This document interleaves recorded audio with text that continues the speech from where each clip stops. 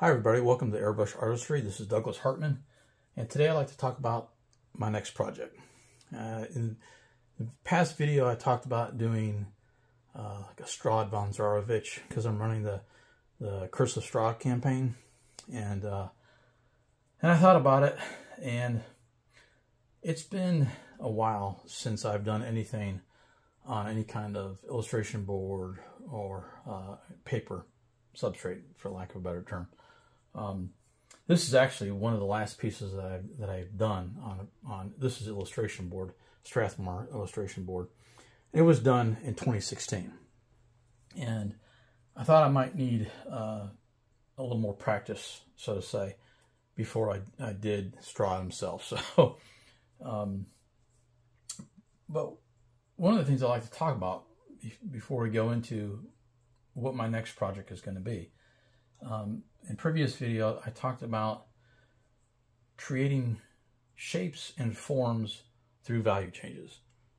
And this is a perfect example to help talk more in detail about that. I did this with FW Acrylic Artist Ink. And I used my H&S Evolution with a 0.15 millimeter needle and nozzle setup, and it performed flawlessly. Any kind of highlights, the specular highlights, these here, all of these in here, on the edges of the rose petals, and his teeth, the bridge of the nose, the ocular bones here, all that was created by just using a X-Acto blade, an X-Acto knife blade, and scraping through the ink into the paper itself. I didn't use any kind of erasing techniques, and but it was all formed, as you can tell, just from creating the different value changes. You're able to create form and shapes by putting the underneath here, his horn, instead of bringing the darker value all the way down to the bottom, using a reflected light source, it helps give the illusion that this subject matter right here is round in shape. By placing the highlights on top, because the light source is coming down, it helps give that illusion. Same thing with the ocular bones here. The reason why these highlights are here is because this portion of the skull is closer to us and away from the rest of this area behind it. Therefore, it's catching the light source on top. Same thing with this highlight here on the bottom of the ocular bone right here. It's further away and closer to us than the eye socket is, therefore it's going to be lighter, and the edge of it right here is going to catch the light source. The area below it doesn't have any highlights on it because it is further back and below this, not catching the light source. So it's going to be, the value of it is going to be a little bit darker. Same thing with the nose region. The nose socket is within, so it's darker. The bridge of the nose bone right here is going to be lighter because, again, it's catching that light source. This shape right here is further in, therefore farther away from us than the surrounding area, the surrounding shapes, therefore it's going to be darker. Same thing with the teeth are kind of shoddy. I'm not really too proud of them, but they are closer to us. They come off of the base plane of the skull, therefore they're further away, closer to us, and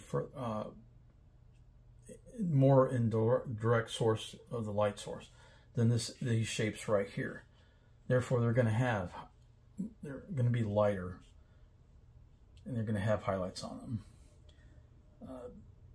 Another thing to think about when you're doing a piece is you have to also think about the value of this the subject that you're painting at the time, the area that you're painting, its value in relationship to the value of objects around it.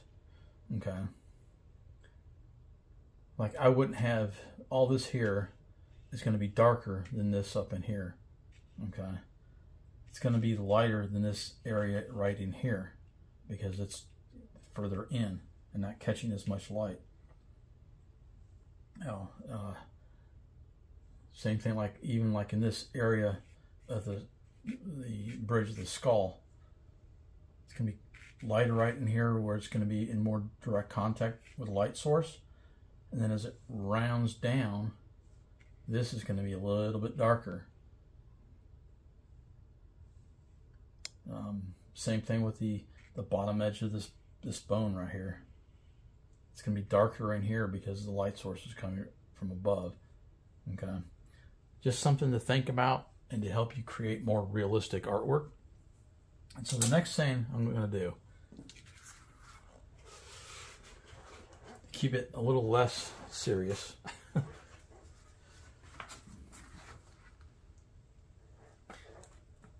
I'm going to do a goblin. Okay. Just to kind of get back into the swing of things. I'm using Arch's watercolor paper, hot pressed. It's 140 pound. And this is how I do my t-shirts the same way. I'll do a grid system. I did a 1-inch grid system on the reference I used. I put a 1-inch grid system on the paper. And it just ensures that everything is in the right place. There's nothing worse than doing a portrait and you draw the portrait on there before you paint it. You go and you start painting, and your eye, one of the eyes is like a ½ inch off or an inch off or something like that. Not enough to make it look like it was done on purpose, but just enough to let everybody else know that you screwed up, right, and made a mistake. And if you're going to make a mistake, make a big mistake. Therefore, it looks like it was done on purpose. But what I'm doing, I'm not finished yet. And I hope you can see it. I used a H pencil, very lightly, just did the outlines, roughly put in where the shadows are, and I had to finish his ears and his forehead and hair. And then the next step, what I'll do is I'll go in with an eraser and get rid of all the grid lines. Okay. And one thing to think about if you're going to be doing a character piece, which it's a monster, but just like when we're creating our character for Dungeons and Dragons and we get into the backstory, okay, it helps to get into the backstory of the creature that you're going to create. All right. And so I know it's just a goblin. All right. But you think about when you think about, okay, is he going to have any bling? Is he from a tribe or a clan that lives relatively close to a traveled road and they conduct raiding parties and they collect treasure and stuff from overtaking people and whatnot, and they adorn themselves with whatever they were able to scrounge and scavenge? Or is he in which a lot of goblins happen to be, as we know in D&D, a lot of goblins are in servitude to like bugbears and orcs. If that's the case, he's not going to have any nose rings or ear rings or piercings or any type of, clothing. If he's in servitude to bugbears, he's going to be a little bit beat up, and that's one of the things I was thinking about. I was thinking about actually taking out one of his eyes, and because, bugbears like to use morning stars, which is essentially just a spiked club. Well, one of those bugbears may have, just for fun, clocked this guy in the head, and one of the spikes took out his eye, so I may do that. I may take out his eye and just put a socket in there. I may give him more scarring. He's going to be really thin and from being underfed, because he's just going to be barely getting any scraps of food from the bugbears, you know. You may have, you know, some bruising and stuff like that, and it helps, you know, to create the character that you're going to paint, and it just gives them a little bit more. It makes it's just fun, you know. It helps, you know. So he's not going to have any bling. He's not going to have, you know. Trust me, I wouldn't mind, you know, giving him a nose ring. Why not, right? You've got a big old bone through the... Well, if he had a big old bone through his nose, that's just something for the bugbears to grab a hold and rip out. So you wouldn't do that. You wouldn't have that, you know. So I'm looking forward to doing this guy. And it's going to be, instead of doing a long video, I'm going to do it in sections. I know sometimes it's hard to sit through a longer video, but I'll do it in sections and explain my techniques as I create, you know, certain areas and whatnot. But like I said, this is the technique I use to make sure everything is in the proper place. It's really easy, just to create a grid system. You do it on your artwork, and then you transfer it over onto a paper. You're able to, you know, fill in the lines and everything. And it's easy also to, if you want to upsize the piece onto your artboard or whatnot. If I had a bigger, you know, piece of paper, I put 1-inch squares on my my reference photo.